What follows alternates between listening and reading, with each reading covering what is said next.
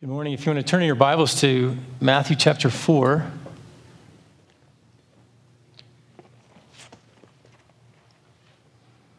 We're going to look at the temptation of Christ in the wilderness. Thank you for joining us. If you're visiting with us, if you're online, thanks for gathering with us around the Word so that we can fellowship as believers, so that we can worship together, we can bear burdens together, we can hear about what God's doing, like what he's doing in Hillary's life. And so thank you for being here. I want to read our text, verses 1 through 11 of Matthew 4, the temptation in the wilderness, and then we'll begin. Then Jesus was led up by the Spirit into the wilderness to be tempted by the devil.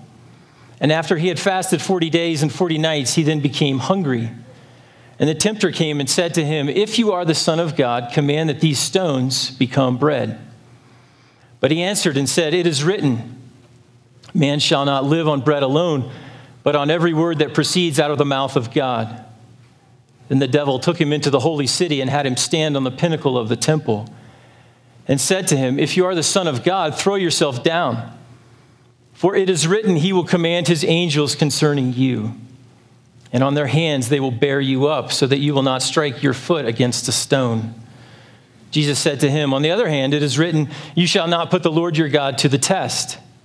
Again, the devil took him to a very high mountain and showed him all the kingdoms of the world and all their glory.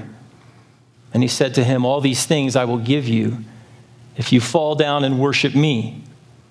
And Jesus said to him, "Go, Satan, for it is written, you shall worship the Lord your God and serve him only." And the devil left him, and behold, angels came and began to minister to him. Let's pray together.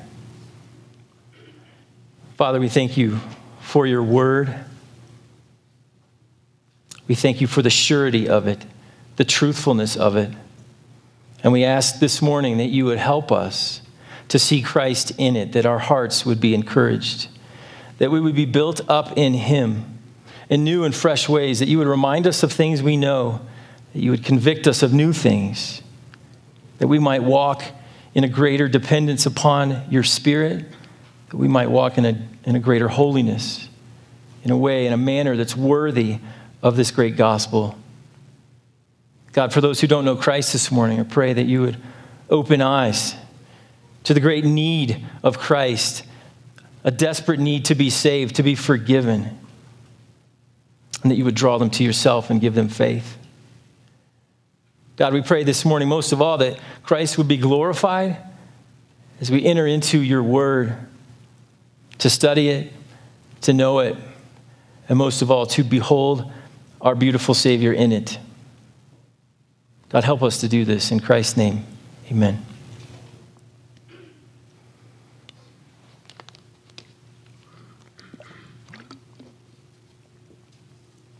To be a Christian of any maturity for any amount of time is to necessarily hate sin. There is no salvation for those who love sin and remain in sin. Sin, therefore, is a key issue in the Christian life. It's not the ultimate issue, but it is a key issue. There is no gospel without the reality of sin being dealt with. Sin has ruined our relationship with God. It has plummeted humanity into the darkness and the despair and the hopelessness that we see all around us. Sin is what keeps us from God. And therefore, addressing sin is the pivotal event in reconciling us back to God. Because it was because of sin that Jesus suffered and died. He was crucified because of sin. 1 Peter 3:18, Christ died for sin, to bring us to God. And so it's two simple questions generally, I think, reveal where a person is in relationship to God. The first is this: have you been forgiven of your sins by looking to Christ? And second, then, are you fighting sin by looking to Christ? And gospel assurance is rooted in these two realities. To fight sin, then, is our high calling after we come to Christ. To live holy lives, to be perfect as our Heavenly Father is perfect. Not to gain salvation, but because we have it in Christ. In our text, we have the privilege this morning to watch Christ fight sin. He's both the sin fighter leading up to the cross, and there at the cross, he is the great sin conqueror. Where he broke the penalty and the power of sin, the first qualifies him for the second. His sin fighting or his righteousness is what enables him to go to the cross and die for our sins, to secure our forgiveness. It is his perfect fulfillment of the law that qualifies him as the sinless, spotless lamb.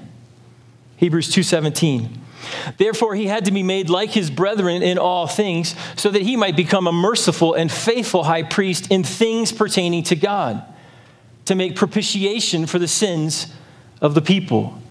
He had to be made like us, like a man, but in some sense, he had to be very much unlike us in that he was sinless, where we are full of sin. Our text this morning in Matthew 4 places Jesus in the throes of temptation. In a wilderness context, in an agonizing physical condition of extreme hunger, face to face with a terrible, God-hating foe, the devil himself. And what happens in this encounter means everything. Is he the anointed one? Is he the Son of God? Not if he sins. If Jesus sins in the wilderness, we lose the cross. Slip up here, and the cross is not an option. My goal this morning is for us to consider this text from two vantage points, to look at it through two different lenses. And this is really important, the way that we behold this text. The first lens is completely passive, in which we enter the stadium, if you will, and we take our seat, and we simply watch as redemptive history unfolds, as the sinless Son of God is tested. Before we do anything with this text practically, we must first do nothing with it and simply look by faith at the Christ, whose sacrifice at the cross was acceptable because he really was sinless and spotless. The second lens is to get up from our seats, in a sense, and head down onto the field and take notes as Jesus hosts a clinic on how to fight sin. His temptations are specific to him as the Son of God.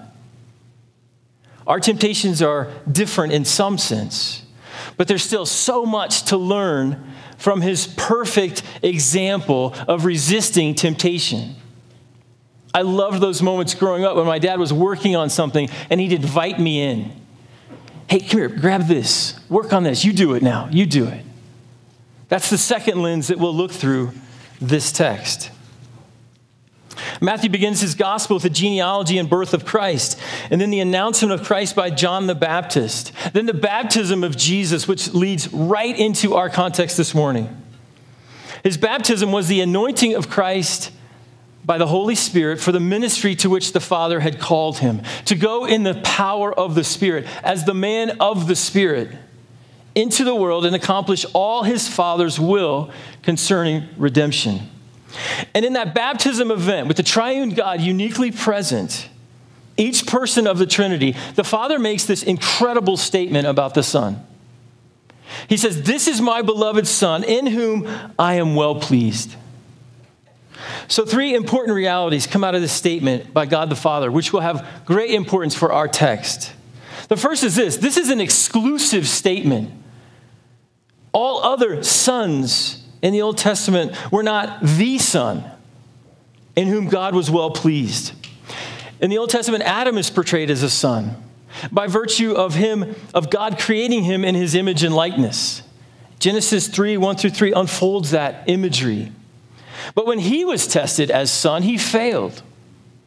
He was tested in the abundance of a perfect garden context, not a wilderness. And he failed miserably. This son was not like his father, though he was designed to be like his father.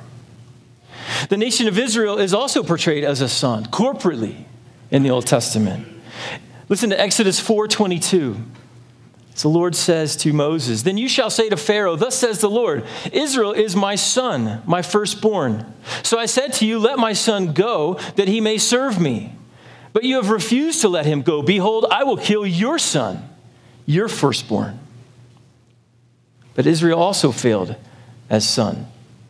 In the midst of great blessing and great promise and miraculous deliverance, they turn to idolatry and grumbling, and the cycle of Israel is not the perfection of sonship. And so God sends them into the wilderness to wander for 40 years. And the text that Sean just read, I'll just read a part of it again. Deuteronomy 8:2. "You shall remember all the way which the Lord your God has led you in the wilderness these 40 years, that he might humble you, testing you, to know what was in your heart, whether you would keep his commandments or not. Thus you are to know in your heart that the Lord your God was disciplining you just as a man disciplines his son." Our context this morning is 40 days of wilderness testing of Christ to know what was in his heart. What is this son like? Secondly, the statement that the Father makes of the Son is a very revealing statement. It's an identifying statement. This is the Son, prophecy fulfilled, Messiah identified. Here he is, the Spirit descending and the voice from heaven testifying. This is the Savior who was born in Bethlehem, and he's now being revealed as his ministry begins. And thirdly, this is a relational statement that the Father makes of the Son. The Father says definitively, "I love him. This is my beloved Son, my dear Son, in whom I am well pleased, in whom I delight." The beauty of the incarnation is not just that the Father sent Jesus into the world and that Jesus came. It is the relational oneness that was the cost of his coming and the cost of his dying. The glory of this love that the Father's affirming, this eternal, uninterrupted relationship between Father and Son. And so from the heights of the Father's declaration, Matthew moves immediately into verse 1 of chapter 4. Jesus was led by the Spirit into the wilderness to be tempted by the devil. Mark 1:12 says, of the same context, he says, "Immediately the Son impelled him to go out into the wilderness," meaning there was a certainty to this event. He was driven or cast out into the wilderness by divine decisiveness. I love him, now test him, prove him. It's a clear setup. It's a designed test, but not with evil motives. It's a setup born out of redemptive purposes decreed by God to reveal Christ to us in his fullness. And all of it is for our encouragement and our hope this morning. Did the Father know the outcome of the testing? Of course he did. There was no question who the Son was in the Father's mind. So why the testing? For us. For us, for all the spiritual realities, for angels and demons to behold. What kind of Christ is this? To see him and know him in the wilderness, to glory in his victory over temptation. This 40-day fast and the temptations are recorded for us so that we could see firsthand the righteous Christ who died for our sin. So we'd have great hope in the gospel. This one died for our sin, and so that we would have great hope in fighting sin. I want us to first notice the setting in which the Father would test the Son. First, it's a wilderness setting. Deuteronomy 8 continues, speaking of the wilderness that Israel was in. In verse 15, he says, "He led you through the great and terrible wilderness with its fiery serpents and scorpions and thirsty ground where there was no water." God chose that Jesus would fight sin in a hard place, like where Israel was tested, a hard, desolate, lonely, uncomfortable place, so that his obedience would not be propped up by comfort and by ease. The wilderness is a vacant place. There's an emptiness to it. And in it, it reveals who we really are. Where will God take you to learn how to fight sin? He will take you into the wilderness. Some of you are there right now. He will take you into the wilderness because God is not messing around with elegance and comfort. He gets right to the point in the wilderness as he takes us through extreme, difficult times. to refine our faith, to affirm his love for us. Like Christ, he will take you into the hard place, a place maybe we never imagined, to teach us glorious truth about himself, like we just heard from Hillary. Second, the setting of this conflict was after 40 days of fasting. There's several references in the Old Testament to 40 days. Moses fasted on Sinai for 40 days before receiving the law in Deuteronomy 9. Elijah fasted for 40 days on a journey to Mount Horeb in 1 Kings 19. And the fasting of Christ may have reference to all of these, but I think most clearly it is a reference to the 40 years of wilderness wandering and testing of the nation of Israel. Both because Jesus quotes directly from Deuteronomy 6 and 8 in his responses to Satan's temptation, and because typologically he's being tested like Israel was being tested as a son. Jesus is the son that Israel was not, that Adam was not. And he was tested like they were. And he was victorious. I researched the physiological effects of fasting for this long. Luke 4 says Jesus didn't eat any food, so we can assume he drank water. It was a food fast. 40 days of fasting is a long time.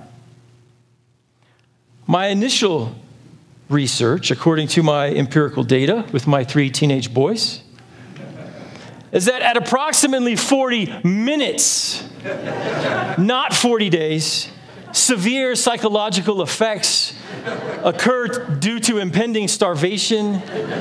My boys are near death after 40 minutes, and by their own admission will certainly die if they do not eat immediately. Which only highlights the great discipline and the great difficulty of fasting for 40 days. There's general evidence that around that 40-day mark, severe psychological and physiological effects begin to occur. The cardiovascular system is affected. The gastrointestinal system begins to go haywire. The brain and the central nervous system become compromised. It's difficult to concentrate. It's difficult to sleep.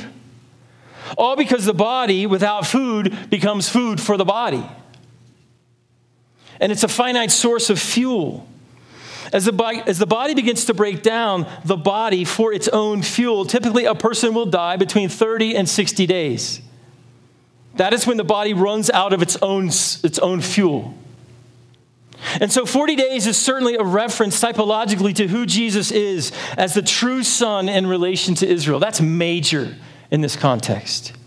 But there's also the sense in which God the Father determined to take Jesus the Son to the very edge of physical life. Test him and make it hard. Make it severe. Make it 40 days long. Compromise him physically to test him spiritually. Fasting is very revealing if you've done it. Hunger exposes us. It reveals our true nature. It reveals our lusts. It reveals our expectations, our frustrations. It tells us what we treasure. Food not only sustains us, it is very much where we hide as humans. We plan for it. We delight in it. We obsess over it. We indulge in it. We rarely eat to live. We more often live to eat. And as I was studying this week, I kept realizing there was something in my hand that I was eating. Fasting strips all that away, and we're left bare. The soul is naked in a sense as fasting continues, and we're raw before God. That's where the Father would test the Son. At the extremes of his physical capabilities. There's something fascinating about Matthew and Luke's account regarding his fasting. He definitively says, after the 40 days, then next, Jesus becomes hungry. Matthew 4:2. And after he had fasted 40 days and 40 nights, he then became hungry. What is that? Luke 4:2. And he ate nothing during those days. And when they had ended, he became hungry. And I've wrestled with this for weeks, and I don't want to say too much, but I don't want to miss something beautiful in the text. And I think perhaps this actually may be a key to the entire context. This statement of when he became hungry and the silence of what went on for 40 days in the wilderness. I don't think that Jesus was supernaturally sustained some other way for 40 days. That's not fasting if his body's not depleted. And it's not until the end of the fasting and the temptation that the angels come and they minister to him to restore him physically, it seems. I don't think that the body of Christ was without any sense of hunger until the 40 days was over, that he had no idea what was going on, that he didn't feel an empty stomach, that he wasn't aware of his body during that time. But I think it's worth our consideration to ask the question, what was he doing in the wilderness that could have so overshadowed his hunger that the text would only highlight that hunger at the 40-day mark? Was he just hiking around? Was he building shelters and practicing survival skills to distract himself? What do you do for 40 days alone in the wilderness? The text doesn't say, but other texts do. Listen to Mark 1:35. In the early morning, while it was still dark, Jesus got up, left the house, and went away to a secluded place, same word, wilderness, and was praying there. Luke 5:16, but Jesus himself would often slip away to the wilderness and pray. It means a secluded, desolate, unpopulated place. And it's most often translated wilderness from our context in Matthew 4. Meaning, this is who Jesus was. He was no stranger to the wilderness. This is what he did by choice. The desire to pray to his Father drew him into the wilderness. So that ministry was necessary, and it was certainly profitable. But his relational home was with the Father, alone, in communion with him in the wilderness. Psalm 16:11. You will make known to me the path of life. In your presence is fullness of joy. In your right hand there are pleasures forever. Inasmuch as the Father declared publicly, audibly, this is my Son in whom I am well pleased. I love him. I delight in him. The 40 days of isolation and hunger and then the pressing temptations of the devil was the perfect context for Christ to demonstrate and declare with his life, this is my beloved Father in whom I am well pleased. I'm utterly satisfied with him in the wilderness. What does perfect humanity look like at the brink of physical death? With nothing, with absolutely nothing but pain and physical suffering in a wilderness that is hard. It looks like Christ, whose joy was not depleted in any way, though his body was on the edge of death. And though Satan was aggressively pressing in on him to forsake his Father, John 4:34, Jesus said to them, my food is to do the will of him who sent me and to accomplish his work. That is precisely what he was doing in the wilderness, led by the Spirit into that hard place. And so we can and we should rightly assume that once in the wilderness, as in all places, he was delighting in his Father. I think more often we pity Jesus in the wilderness. Oh, that's terrible. That's terrible to be secluded without food for 40 days. And yet it is specifically in this context that maybe the beauty of Christ is revealed in greater ways than we ever imagined. The 40 days meant something when the temptations came. His body was starving, but his soul was feasting. Jesus was utterly and infinitely blessed there in the wilderness with nothing, when in reality he had everything in relationship with his Father. Psalm 73:25, whom have I in heaven but you? And besides you, I desire nothing on earth. My flesh and my heart may fail, but God is the strength of my heart and my portion forever. Asaph wrote that, but it's wonderfully Christocentric in the wilderness. Only Christ can say this and live this out in its fullness. Test Jesus. Take him to the edge. Squeeze him. And his delight will always be his Father. The love of the Father was better than food. It was better than a comfortable bed. And so here in the text, at the edge of life, physically weakened, enters the devil himself. I just want to review 3 very specific temptations. Each one of them is designed to tempt Jesus as the Son of God, as the God-man, away from his Father, to bypass suffering, either immediate suffering or future suffering, and glorify himself apart from his submission and relationship to his Father. And just a reminder, these are not our temptations, but they have immense application to us. The situation is very unique to Christ. But I want to, along the way, I want to give us very practical applications regarding the categories and the methods of Satan and the perfect responses of Christ, which very much apply to us. So round 1, temptation 1. Satan is tempting Christ to use his divine power to alleviate his human suffering. Or we could say it this way: use your power for pleasure. And the tempter came, Matthew 4:3, and said to him, if you are the Son of God, command that these stones become bread. But he answered and said, it is written, man shall not live on bread alone, but on every word that proceeds out of the mouth of God. The if here is very important. In this condition, in the original language, the devil is not questioning the sonship of Christ. The condition assumes an agreement. He's assuming it, and he's tailoring this temptation to his sonship. The idea would be, since you are the Son of God. So that the devil is not questioning that Jesus is the Son of God. He's challenging, what kind of son are you?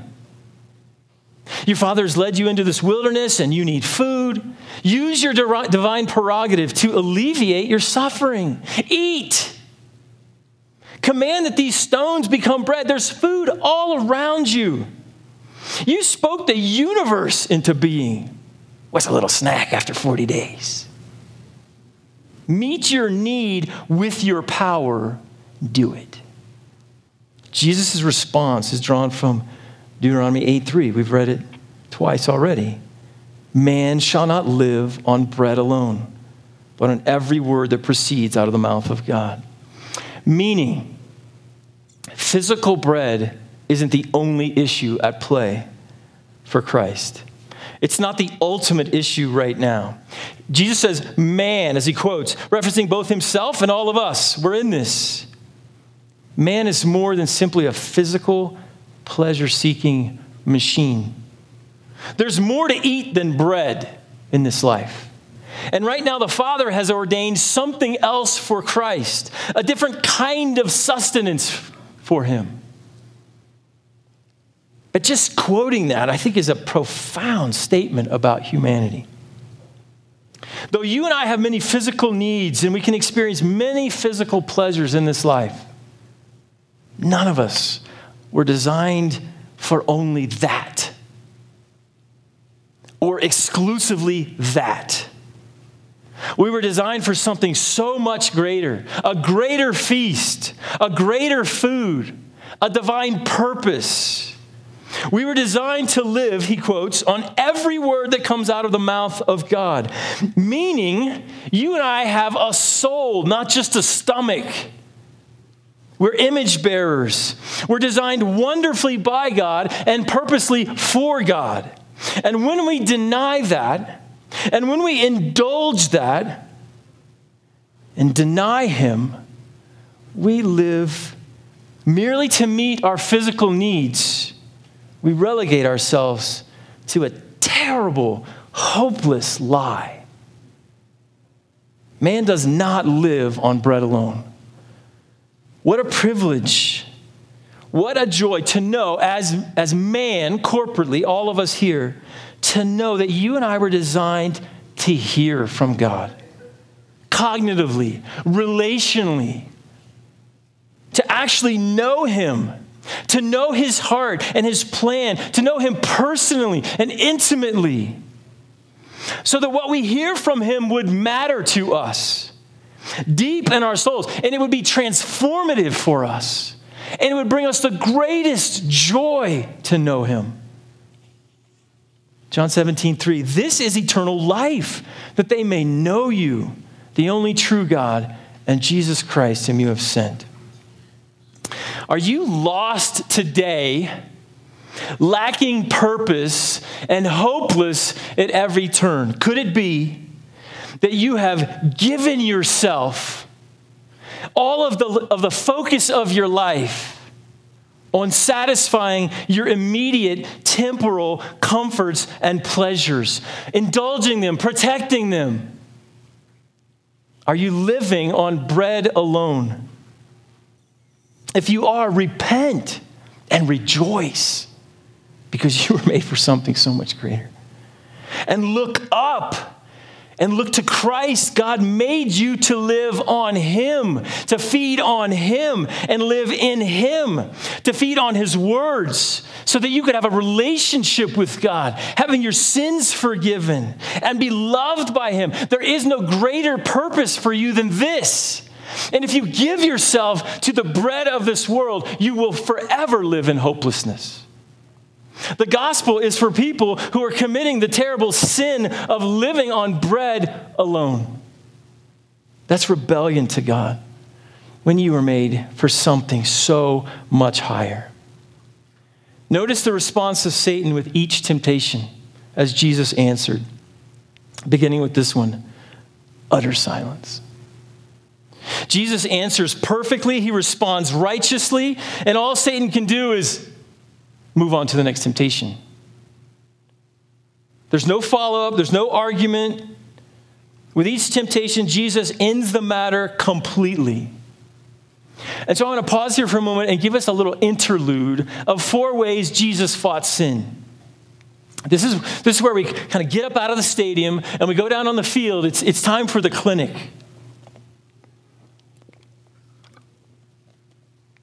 The first way that Jesus fights sin is he quotes the Bible.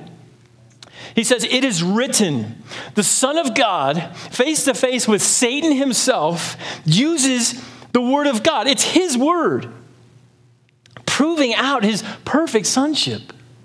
How does a man live? He lives on the words of God.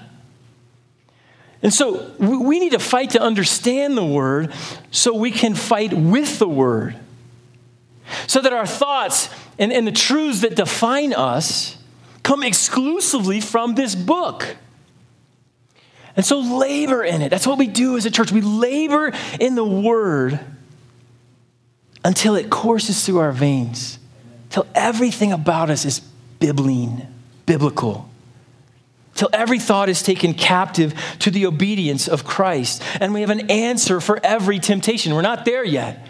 But that is our love-motivated goal. John 17:17, Jesus said, sanctify them, set them apart in the truth. Your word is truth. He says, it is written. And in saying that, he highlights the medium that God has chosen. Fighting sin involves an objective source of truth given to us by God, meaning, since that revelation is written, you and I must be readers. We have to read. I have great compassion for those of us who are not avid readers. I'm not an avid reader. We'd rather do anything except move our eyes across words on a page. We fall asleep, we daydream, we think about things and realize the chapter went by and I have no idea what it says. If you give me a book or some time in the garage, I'm going to the garage. Here's where we have to adjust. We have to repent. If God in his infinite love and wisdom has chosen to write a book for us, then we, in humble submission to his choice of mediums, must grow to become avid readers of the text. In some sense, not in every sense, but in some sense, your sin fighting is proportionate to your Bible reading. Instead of, I'm not a reader, how about this? Wow, it's hard for me to read.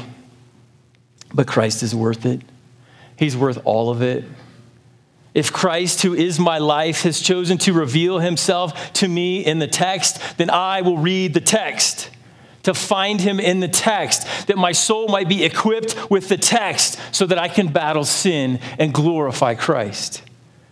The second way Jesus fights sin is he quotes the Old Testament. Now, granted, the New Testament hadn't been written, but stay with me here. Not many people are well versed in the Old Testament, especially for, I think, this kind of temptation fighting. When I think of the Old Testament growing up in the church, all I can think of is the broccoli of the Bible. It's the vegetables. You know that you need it, just get it down. And then the New Testament is more the candy or the tasty fruit. Who would rather, you got a choice between reading John and reading Numbers. John. But not for Jesus. In the face of these specific temptation, he quotes from the book of Deuteronomy. He fights sin with the Old Testament. The point is, the Old Testament is quite sufficient for the task. It's inspired, it's Christ-centered, it's profitable for fighting sin. In the battle against sin, the Bible is a massive armory of weapons. So don't deny yourself the full arsenal because it's difficult to read or because it's harder maybe to understand. Fight to equip yourself with the whole book, cover to cover. Number 3, he quotes the Bible succinctly. And forgive me for the obvious, but this was the most encouraging to me, blew my mind. It's not just that Jesus quotes the Bible to answer the devil's attack. It's how he quotes it. This is like sin fighting for dummies, and I'm in the front row of the class going, yes. He quotes it succinctly. Jesus could have said nothing in response. He could have just known the truth in his heart and turned away from sin. He could have simply said out loud, no, and maybe referenced the book of the Bible. He could have given a 3-hour lecture on the intricacies of Old Testament prophetic fulfillment and the true nature of divine righteousness, quoting extensively from all parts of the Old Testament. He could have answered by quoting all of Deuteronomy word for word. But wonderfully, and I think by design, as a man, as the God-man, he answers with a sentence. That should thrill our hearts. He answers with a sentence. No more than 18 English words to the total for his first response and 11 for each of the following. Against Satan himself, just a sentence. Just one verse. Succinct, simple. Doesn't Satan need a little more developed answer? This is big. This is title fight. Shouldn't there be a more developed defense? Obviously not. Jesus quotes one sentence for each temptation. So think of it this way, and it may just be a beautiful capacity of the mind. That's the building block of truth fighting, the sentence. The sword of the Spirit has to be readily available, easily wielded. And I think there's something so wonderfully insightful and practical here. Study the Bible deeply. Know the greater context and the grammar. Set it in redemptive history. But when it's time to fight, quote it simply. Quote it succinctly. Recite it to your soul so that you immediately respond in faith. And that's not to despise memorizing entire books of the Bible. There's a beauty to that. What do you think of when you hear this statement? A verse a day keeps the devil away. We say this so that our Bible reading and our Christian living don't become cliche or mechanical, so that we trust only in the means. If I just read a verse in isolation, almost like an incantation, Satan will flee. That being said, step back from this context and take in the big picture. It's exactly what's going on. Jesus is quoting a single verse at each temptation of the devil. And what happens at the end? The devil flees. And Jesus stands. So that in some sense, understood rightly, a verse is a powerful weapon against Satan himself. If that verse has our hearts. If that truth about God's character, about the beauty of Christ, if that verse has gripped you, then wield it like a sword. James 4:7. Submit therefore to God. Resist the devil and he will flee from you. What could be more submissive to God than come under his word, than have so washed over your soul with the word of God that verses just fly. They just come to mind as you fight temptation. That is exactly what Jesus is doing perfectly. He uses the sword of the Spirit to resist the devil, and the devil flees. Fourthly, he quotes the Bible precisely. The verse is perfectly suited to answer the lie. Jesus answers so thoughtfully, so specifically to the devil's temptation. This means that we must study the Bible deeply. We must study it specifically so that we can apply it specifically. That's not to despise general biblical truths. Those are great. We should know big redemptive realities. God loves us. Sin is bad. But we ought to dig as deep as possible for the most specific truths to answer specific temptations. Why? Because Satan is being specific. And he must be answered with the specificity of this book. The first temptation was over because Jesus didn't eat. He was in the wilderness by the Father's decision. It was a God-ordained fast. And Satan would have him break the fast on his own terms, not God's. And notice that he will not subvert God's design here. Jesus will not end the fast before God ends the fast. And so on to round two. I'll try to hurry. Number two, round two, temptation two, test the relationship. Then the devil took him into the holy city and had him stand on the pinnacle of the temple and said to him, if you are the Son of God, throw yourself down, for it is written, he will command his angels concerning you, and on their hands they will bear you up, so that you will not strike your foot against a stone. Jesus said to him, on the other hand, it is written, you shall not put the Lord your God to the test. It's an interesting temptation. Jump, and he'll catch you. So first, I want us to observe briefly that Satan quotes the Bible. That's weird. 3 quick thoughts about that. Satan knows the Bible, and it appears he knows it well. Second, Satan will use the Bible to tempt you to sin. That's evil. As he did to Christ, he will do to us. And so thirdly, beware of this. It's part of the battle.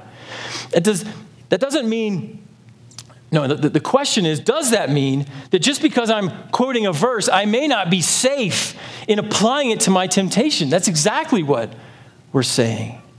False teachers are masterful Bible students.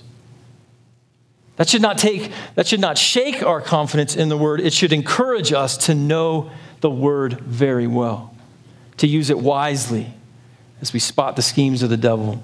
The devil quotes from Psalm 91, 11, and 12. A psalm about God's sustaining grace and protection of the one who trusts in him. And in it, God really does give the angels charge over the righteous to protect them.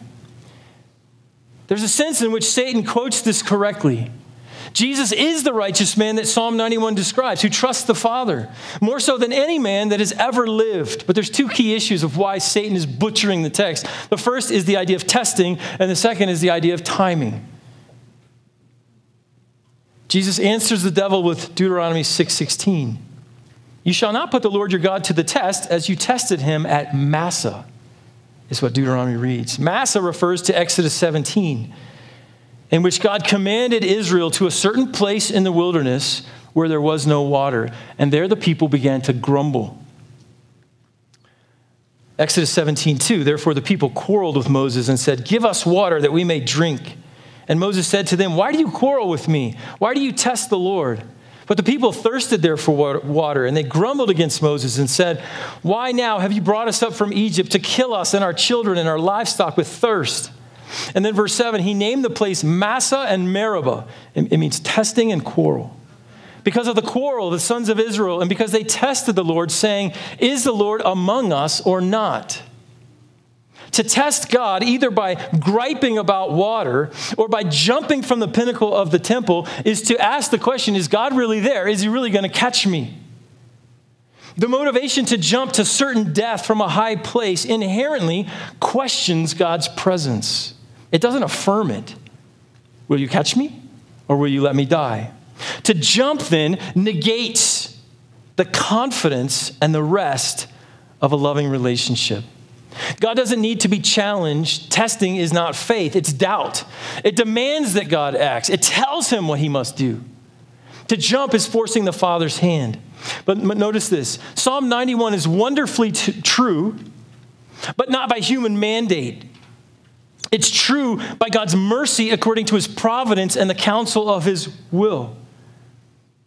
Because the second issue is timing. Psalm 91 is actually proved out in our context in Matthew 4. But not by Jesus jumping to see if the Father will catch him, but by his humble submission not to jump, but trust and remain where the Father had led him into the wilderness for 40 days of fasting. Look in Matthew 4:11. Then the devil left him. And behold, angels came and began to minister to him. It's like it's alerting us to the provision of the angelic realm, like Psalm 91 promises. But after the temptation, and as God ordains it, the devil wanted Jesus to jump to prove his love. But the angels do come and help, and they do minister to his needs, but at the right time and in the right setting.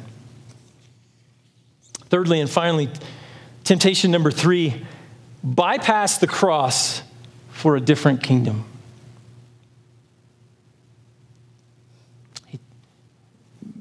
Matthew 4:8. Again, the devil took him to a very high mountain and showed him all the kingdoms of the world and their glory. And he said to him, all these things I will give you if you fall down and worship me.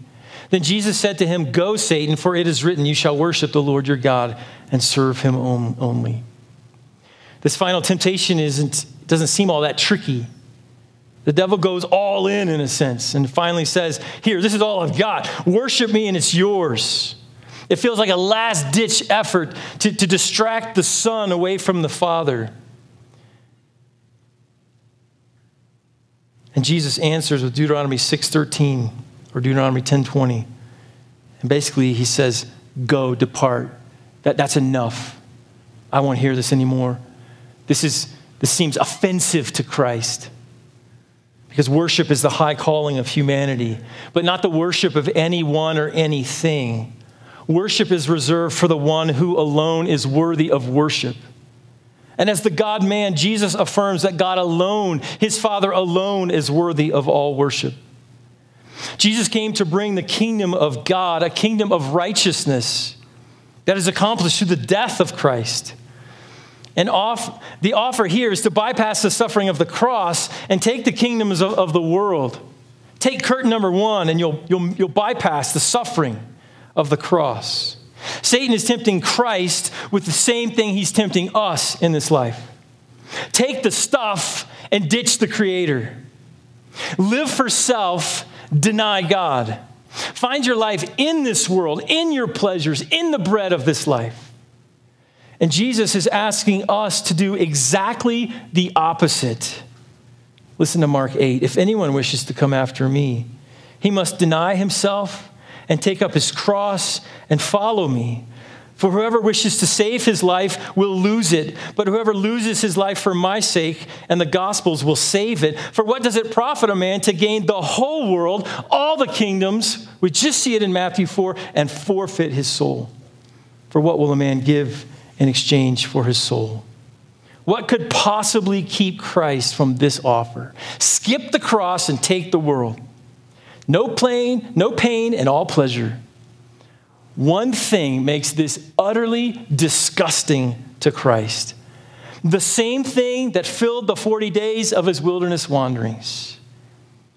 A different glory, not the lies and the glimmer of this world, but something so weighty that you could put the entire glory of all the kingdoms of this world on a platter in front of him, and none of it would catch his eye.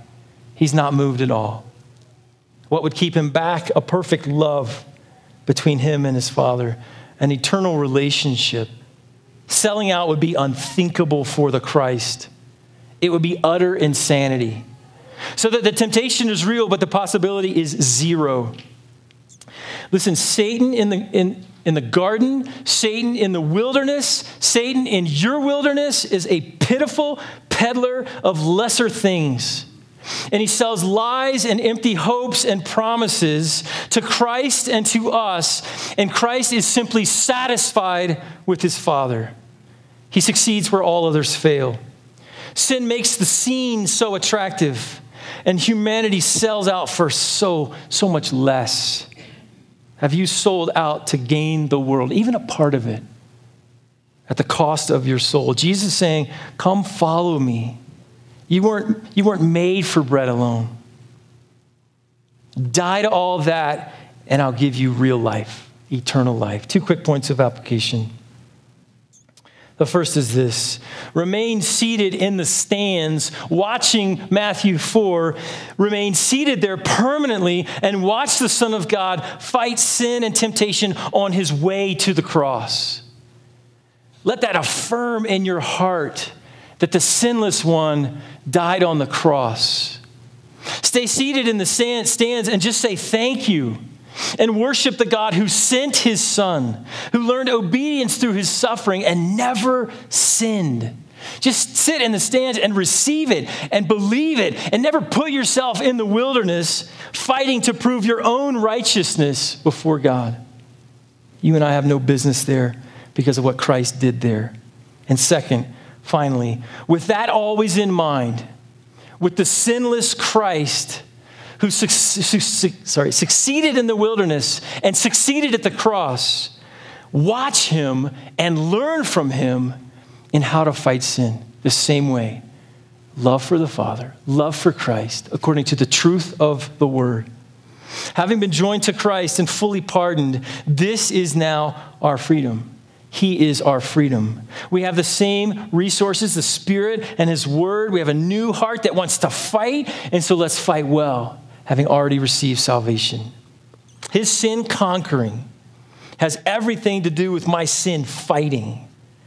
But we're fighting a defeated enemy, and we're not worried about the penalty of sin any longer.